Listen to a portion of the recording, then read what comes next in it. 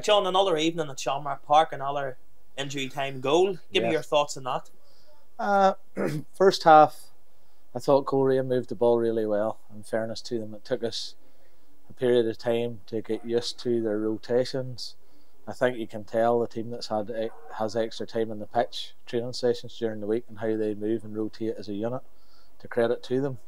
That said, I felt we kept them largely under control, and then unfortunately, it's just an opportunity, 2 or 3 opportunities to clear a ball, and unfortunately a bad goal goes in. As the game to be fair to our lads, as the game progressed, I felt we didn't let it shake us. We didn't have that kind of, the way sometimes Johnny will see that 5-minute period where you look really in trouble after conceding. Don't think that was the case tonight. I thought we got straight back into their shape, which is testament to the lads. And unfortunately, we've given away a penalty. I didn't get a great view of it, so I can't really comment on it. But then you see the characters in the group, and I think towards the end of the game we were well worth our point, and I think Brown's made 3 absolute wonder saves as well. But in fairness, I thought Coleraine were very decent too, so we'll take the point, because at the end of the day we scored with seconds to go. But I think that performance is testament to the players and the fact that they never stop, and I hope they do that for the rest of the season. Yeah, I was going to talk about the character of the side. That's 3 home games here on the bounce where we've dug deep and got last minute equaliser against Linfield, the last minute winner against the Swifts, and the equalising goal here tonight. There's some big players in that dressing room, but there's some big characters as well, as you've alluded to. I think I'm very lucky to be doing what I do with this club.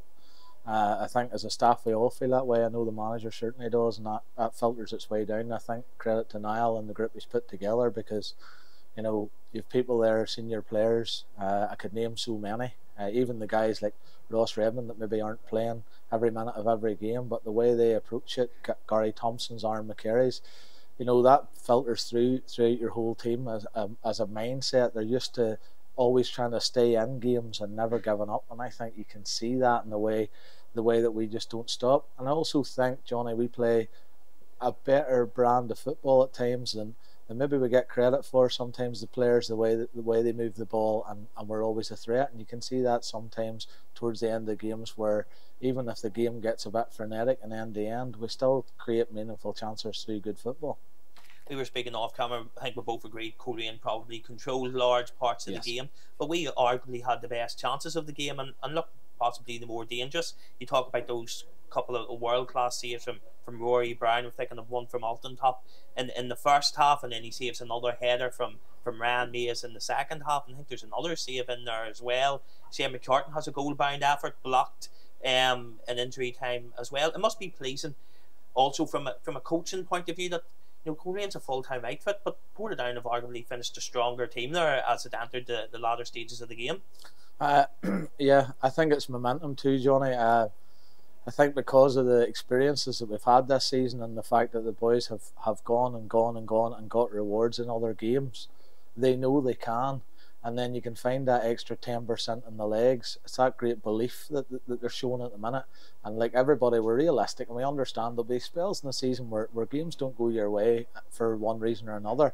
But you have to hark back to that and realise that you can do it. You have that in the locker, and I think that those boys deserve great credit. And I do think, Johnny, at times, I thought in the first half, after Coleraine's kind of spell of possession and dominance, we had a good spell for around 15 minutes going into half time, where we controlled the ball quite well. We were moving the ball right to left. We were finding pockets and spaces in behind. We've been working hard on that, and the players have been really committed to that in the way that they're trying to play, and they deserve everything they get. And if they keep showing that level of character and will to go to the very end, then hopefully we can have a very good season.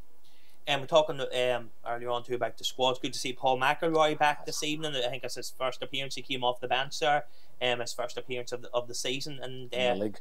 Yeah, in the league. And then Jamie McDonough. What's the update on him? I seen him warming up here just before the game, John. Jamie obviously had been out of playing for quite a while.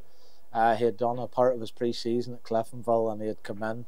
Unfortunately, he was injured pretty early on with ourselves, and it was a bit of a niggly one, and he tried to come back, and unfortunately it re-injured, as sometimes happens.